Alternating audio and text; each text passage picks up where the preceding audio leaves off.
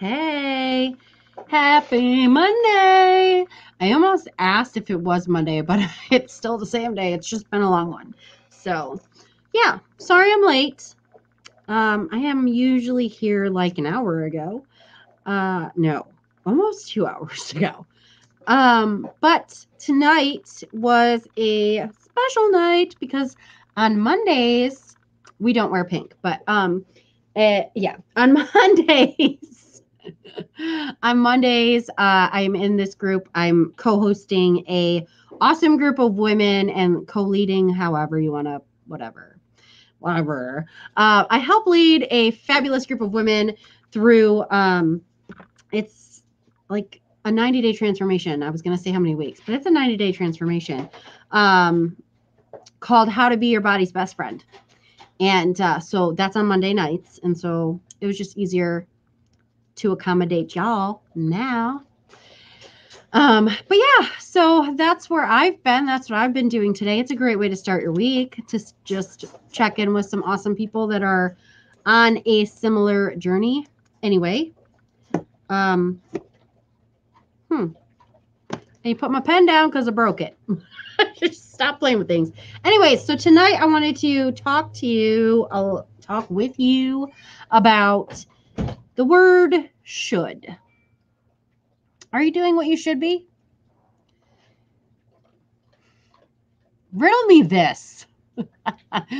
Who decides what we should do? I feel like that's just like such a common phrase to say, oh, I should be drinking more water. I should be exercising more. I should be eating better. I should be getting up earlier. I should be able to work a full-time job, take care of my kids, keep my house clean, and still have time for me. Everybody laugh now. But like, seriously, like, who decides what we should do, what we should be able to do, what we should be capable of doing, what we should enjoy doing?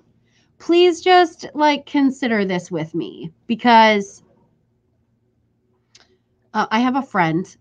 Her name is Megan, and I have a lot of friends named Megan. So this friend named Megan is awesome. She actually came into our How to Be Your Body's Best Friend group last week and was a special guest.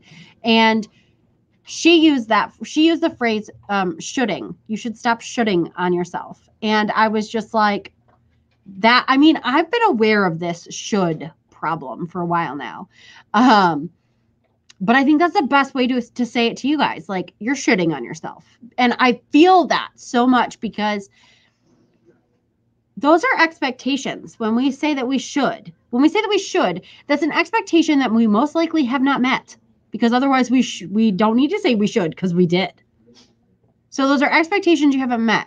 Well, where did these expectations come from? Whose are they? Are they yours? Are they somebody else's? Are they society's?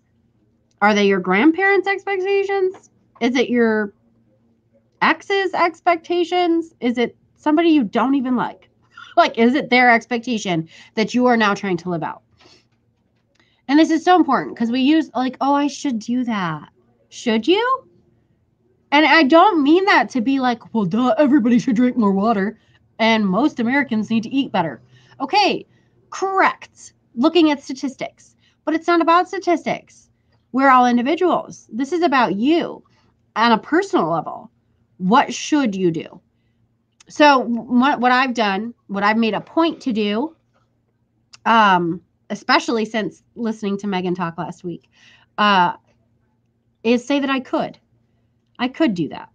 I could do that. And here's the power of could. It's my power. It gives it back to me. I could do that. And not like, yeah, I could. I feel capable when I say could. I feel capable and empowered because it is my choice. But when I say should, it's someone else's expectation, and I've obviously failed in some way, somehow. But when I could, I'm capable and there's power there. So that's my little gift to you. You're welcome. You're welcome.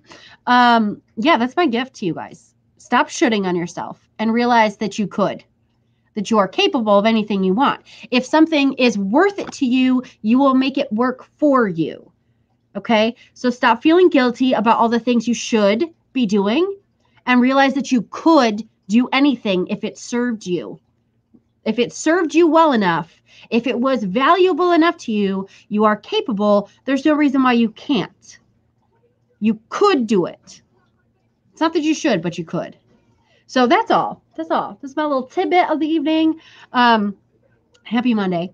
I hope you have a fabulous day. If since I mentioned it like a bunch, if you're interested in getting involved with how to be your body's best friend, you totally can. Currently in week 6, but you guys, this is like everything's recorded. Everything's there. So you can jump in anytime and get started on that. If you're interested in that, I'll actually put a link in the description of this video or my bio. If you're on Instagram, check my bio. The link is already there.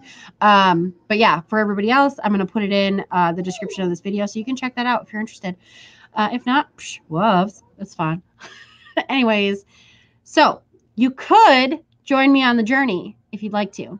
You could also join Heart-Centered and Intentional Horsewomen, where you don't have to love horses or even be a woman, but we cover all kinds of topics from horses to big emotions and even how to be your body's best friend in some cases. So that's all. I'm out. I love you guys. Thank you so much for joining me tonight, and I'll talk to you later.